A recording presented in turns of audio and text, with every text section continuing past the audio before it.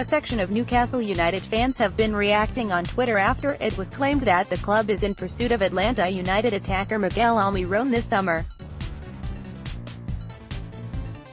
According to Guardian journalist Ed Aarons via his personal Twitter account, Newcastle and West Ham are both interested in Almiron, 24, however neither of them have tabled bids for the £20 million rated Paraguay international. Newcastle interested in signing Miguel Almiron. West Ham also looking at Paraguay midfielder but no bids as yet.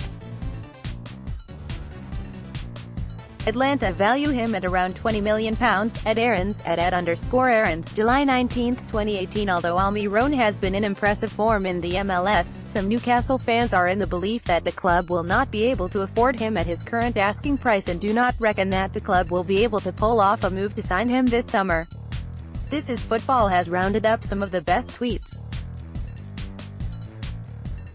Then you can rule Newcastle out straight away at £20 million, Sean Durning, at Smorpeth, July 19, 2018. Nothing to see here, NUFC_Thetrath, at Nuck_Thetrath, July 19, 201,820 meters. Forget it, Glennig, at Glenn2502, July 19, 2018. If this true, he's a very good player.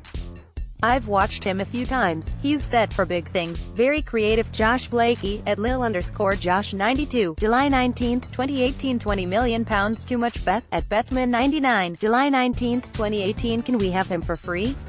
No. Joe Walkers, at Undetected85, July 19, 2018. How can we afford him?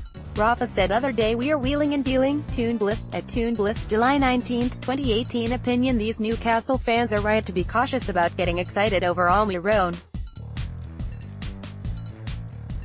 It definitely seems as though the club needs to sell before they buy, again, this summer in what is turning out to be a very frustrating transfer window for the Toon Army. As one supporter said, Almiron could be destined for big things and his form in the MLS suggests that he would surely be attracting interest from Europe soon.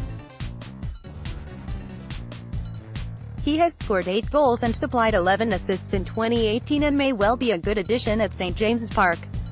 Anything near that price tag though will surely put United out of the race to sign him.